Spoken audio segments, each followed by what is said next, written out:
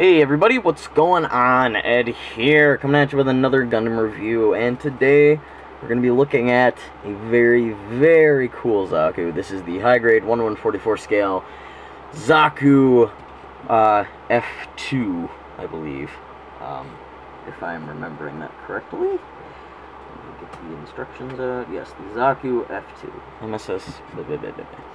And basically the backstory on this guy, I was a little confused on it because it looks basically just like a Zaku 2. And basically what I read up on it is Zeon made these guys a little after the 1-year war, because when they started making the DOMs and the Goofs, and then, you know, later on Zeon mobile suits, these guys, the regular Zaku 2s, were kind of starting to be outdated. So this is basically just a Zaku 2 with better thrusters, some added detail, and just overall has a better output as a machine than the first Zaku. And for a quick comparison, I don't have the original Zaku 2 in the regular Zaku 2 colors. Here's my skeleton Zaku thing, and as you can see, proportion-wise, if you can see that, and the details that are showing, this is very outdated compared to this guy. And if you own the original high-grade Zaku 2, its proportions are definitely more wonky and definitely more original Gundam animation style than this one. So this one, if you're going to get a Zaku kit and you want it for detail instead of nostalgia for the original series being all wonky, get this. It's a very nice Zaku 2 with very, very small, minimal changes. And I know a lot of the future designs have been based on this guy as well. So anyway, for articulation, you're going to get a head that's on a little double ball joint thing. Also, a very cool gimmick is if you pop the head off, yeah, I'll do it. If you pop the head off, there's this little black switch thing in there, and that'll move the mono eye around when it's got a mono eye in it, because obviously this is all stickered, unpainted on everything, because I'll be definitely painting this later on. So, the arm is on this little, like, I think it's a ball joint in there, and then it's got like a hinge in there. The shoulder shield is on a ball joint as well. Rotation, I can't even do it, but it will rotate 360 at the top part. Elbow bend and ball jointed hands. Get a little bit of waist ball joint movement in there. Front skirt panel moves up.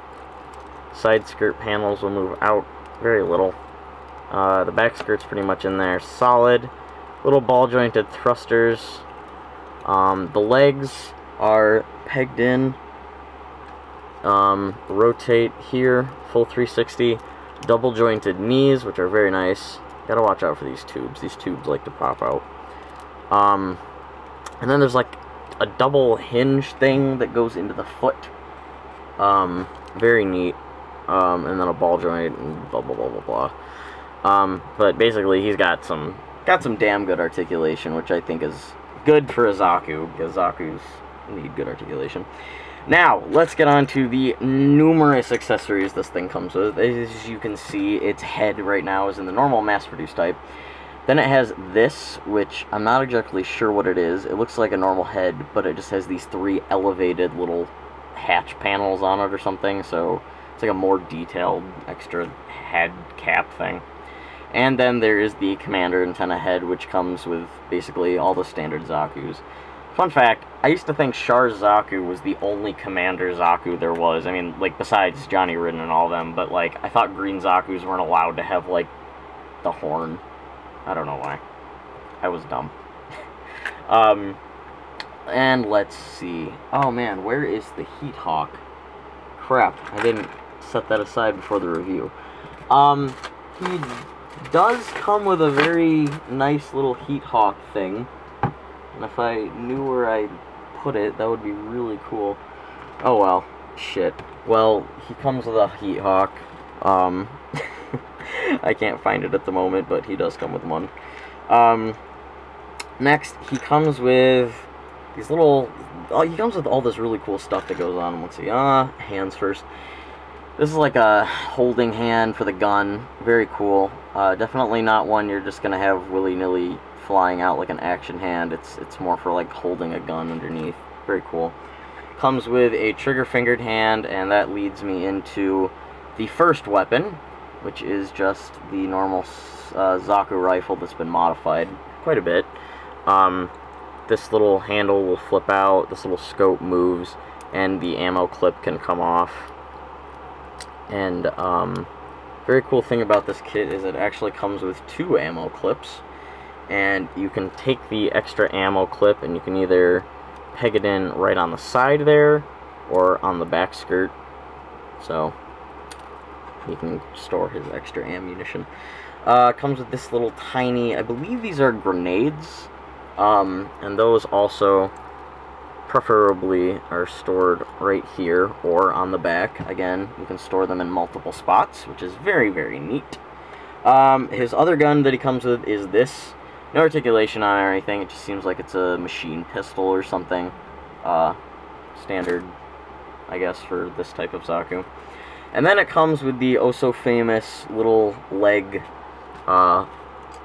missile launchers. So to attach one of those on, we're just going to wrap it around there and have the Zaku fall over.